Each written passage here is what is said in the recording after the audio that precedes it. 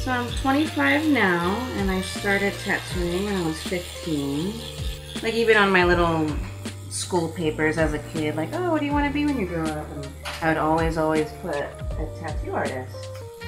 And so then I was blessed enough to get an apprenticeship at this shop called Gallo Negro in Albuquerque, New Mexico. And the owner of that shop, his name's Vito, and he just seen something in me, and so I started off with the internship because I had absolutely no job experience whatsoever. I never worked anywhere.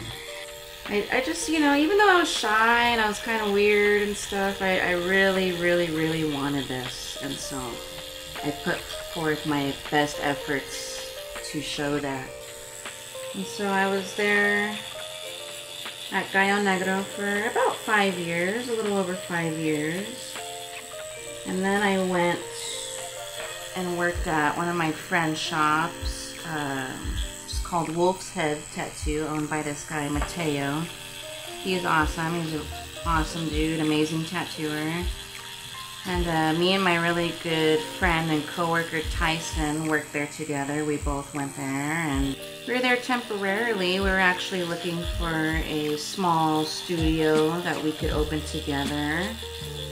Once we finally opened, it was awesome. We already pretty much had our set clientele, and we stayed booked, and it's been good so far. So we've been there for almost about 3 years.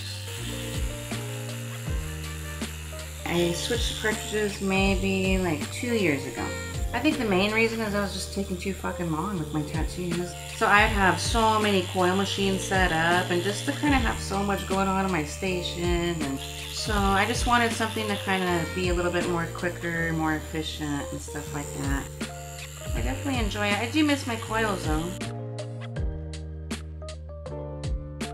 I'd say what makes me the most happy in tattooing is just the craft in itself. I mean, it's a huge honor to tattoo somebody and them trust you to give them something on their skin that's going to be with them for the rest of their life, you know? It's a huge honor. It's sacred, and it's just an incredible feeling.